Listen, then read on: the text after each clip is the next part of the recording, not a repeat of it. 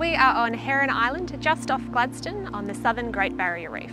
I'm a marine biologist and I'm the Deputy Station Manager at the Heron Island Research Station. I did a Bachelor of Marine Studies through the University of Queensland and actually come out to Heron Island as an undergrad student in my third year. So I've made it my life's mission to come back, and I have been working out here for the last 3 years. My work out here is really varied, whether that's from helping researchers collect animals, driving boats, or even driving front-end loaders.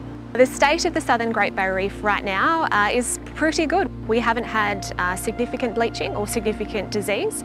We are definitely still under threat and need to do a little bit of work to make sure we keep it just as beautiful as it is right now.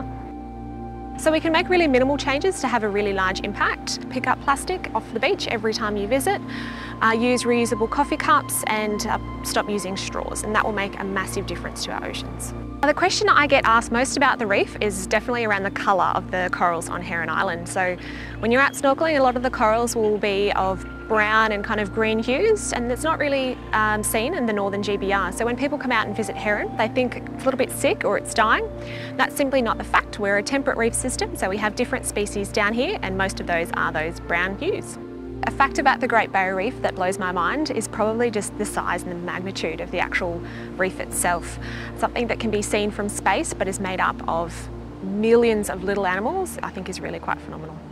In my opinion, the best time to visit the reef is definitely coming into winter. I love this time of year. The water is super clear and we've got some of our larger migratory species such as our whales and our manta rays cruising past. I think the future for the southern Great Barrier Reef looks quite bright. I think we definitely need to make some changes. We need to keep trying, keep doing research, and we will definitely be able to make a difference.